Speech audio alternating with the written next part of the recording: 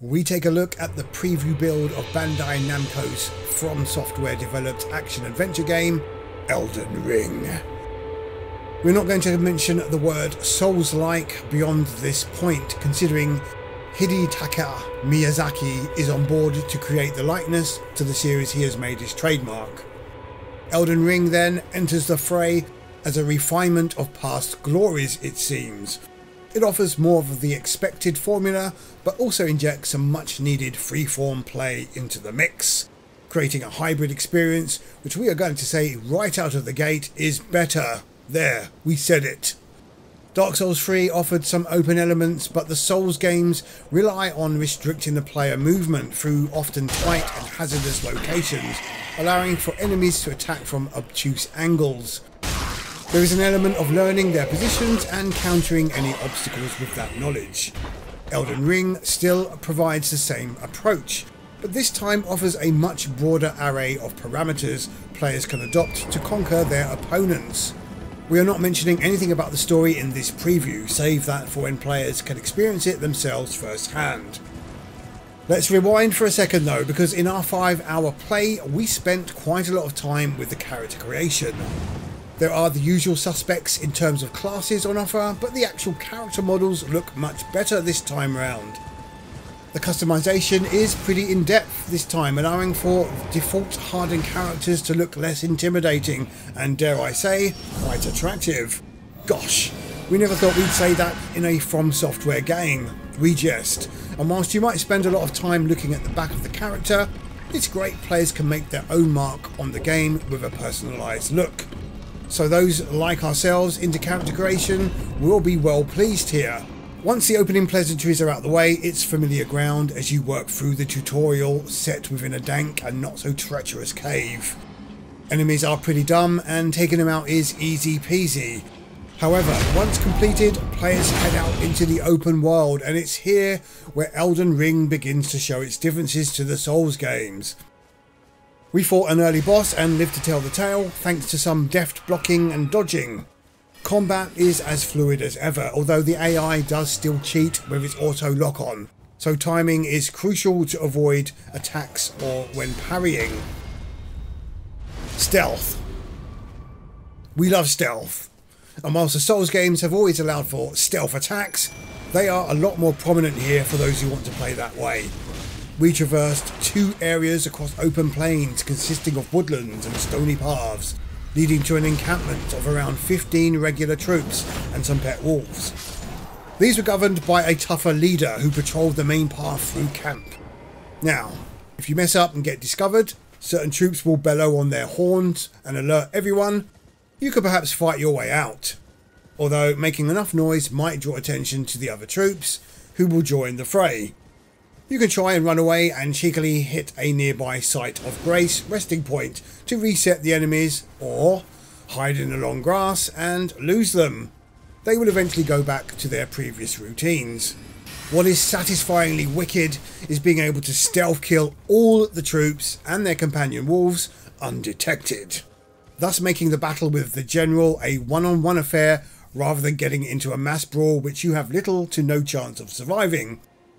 What is really good here is that this encampment is entirely optional. You can simply sneak past and carry on with your story objective, which in this case, the objective marker leads you towards a giant ogre with troops firing arrows at you from the distance. Guess what we did after attempting to fight this giant and learning the hard way? We ran, and we ran real fast, past them all and made it to the next site of grace. Elated! We now had the advantage because you can fast travel between already unlocked sites of grace. But we were behind the enemy, facing the other way. Stealth attack time. Although the goon's cone of vision isn't great, they will hear their fellow soldiers make noise when stealth killed. But any advantage we could muster, and we were glad to take it. Stealth fans are gonna love this approach. Difficulty and boss battles. Well, we encountered a few of these characters and found them to be somewhat mixed. It's definitely familiar Souls territory, and players really have to gather all available resources before taking them on, including summons and perhaps co-op with other players. We tried, painfully, to take out a boss guarding the castle entrance and failed miserably many times over on our own. With our passage barred, the idea is perhaps level up some more, get better upgrades from the blacksmith, or just get good. As expected, progression is locked and you shall not pass until said boss is defeated. If, like us, your character is underpowered, then finding something else to do is always an option. So the difficulty and challenge is ever present, but at least you're facing less cheese attacks from regular enemies, which is balanced out by tougher boss characters. We like this approach. To conclude then, Elden Ring bathes in its lore and dark arts, making for a spectacular looking From Software entry for 2022. It is a more accessible game due to its open world design and revised gameplay quirks, allowing players the choice to farm XP before tackling story progression barring bosses. The game looks fantastic in 4K and plays very well. We're really excited to play the full game this February 25th, as should fans and non-fans alike.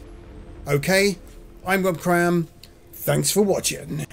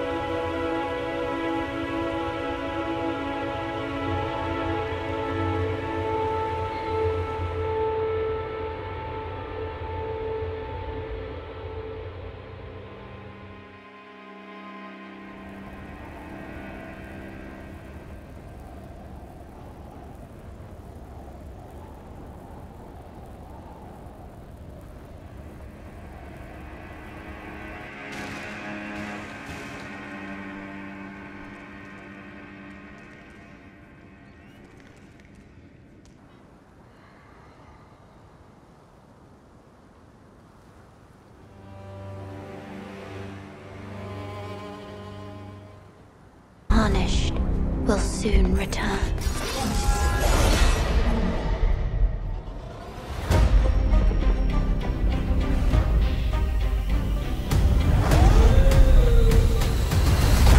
Someone must extinguish thy flame. They will fight. And they will die. For how else is a champion to be born?